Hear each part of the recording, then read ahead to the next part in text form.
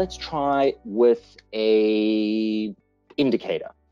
However, let's use two different indicators in this. So let's say, okay, if Apple, let's use RSI, and we'll just use here, let's just go with a 15-minute RSI, crosses below, let's say Apple Inc. SRSI, stochastics RSI, and let's use here a 1. Let's keep it in the same time interval. So if it crosses below, then buy 10,000 USD worth of Apple. Great, perfect. So here we're going with, we're just going with two indicators actually. We're going with one RSI crossing below the stochastics RSI. Rob, let me see what you're posting up here. Okay, Rob, this is actually a frequently requested feature, so awesome question.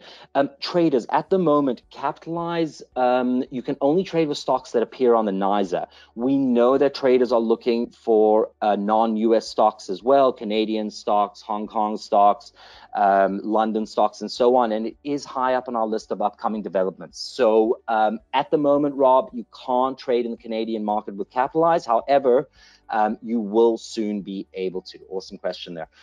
Okay, so let's get this going here, traders. We're going to run the strategy. And, okay, let's use this strategy as the last one with a trailing stop. So let's go close position at trailing stop. And let's start it off at a small trailing stop.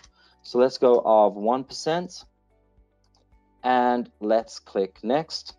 And we're going to backtest. And while this is backtesting, you know, run your strategies through, get what you want and the criteria that you want to use, and just create it while it's running. So this is running, that's great. Let's clone the next one, and we're going to use the exact same entry, and we're just going to adjust the exit. So we're going to keep it like this, and we're going to go next. And let's just say, okay, 2%. Let's see if we can get a better one.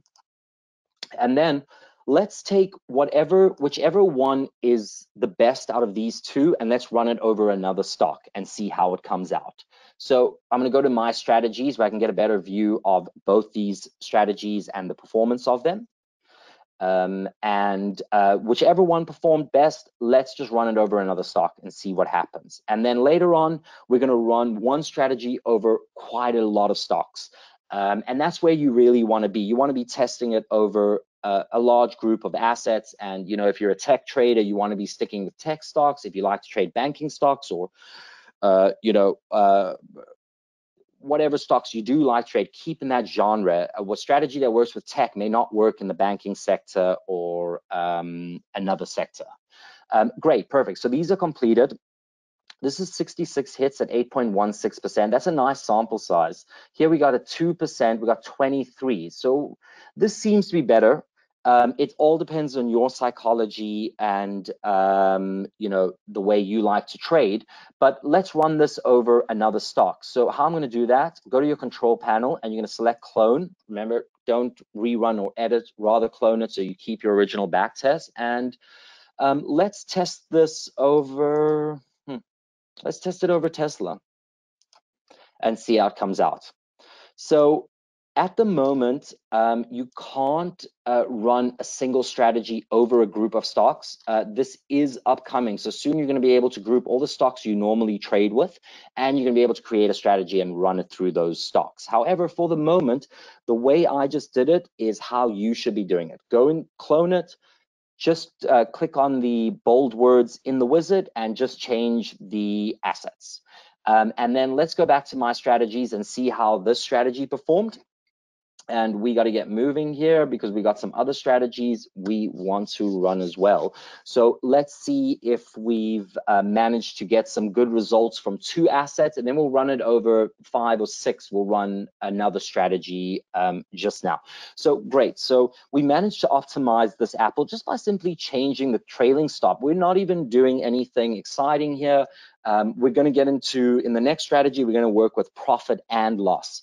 But right now, this is very basic. This gives you a really good idea of how the strategies are running with just a trailing stop. It really, lets the strategy flow. Let's see, I've got some questions coming in here.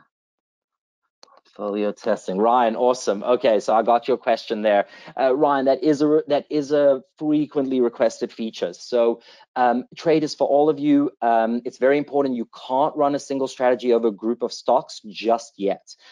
You will soon be able to, and we'll, as usual, we'll update you on that. David, elaborate on your question a little bit there.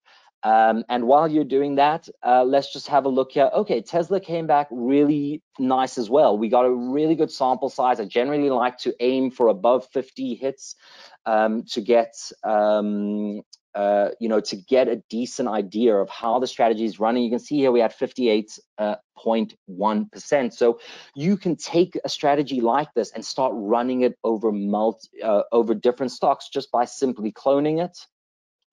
And when it comes up into the wizard, what you want to do is any word that is bold in the wizard, you can change at the click of a mouse. So Tesla, you can change, for instance, to GameStop. Not that I'm looking to trade that right now, but you see how quick and easy it is. It takes a couple of seconds. Once you get the hang of it, you can run a lot of stocks through a strategy in a couple of minutes.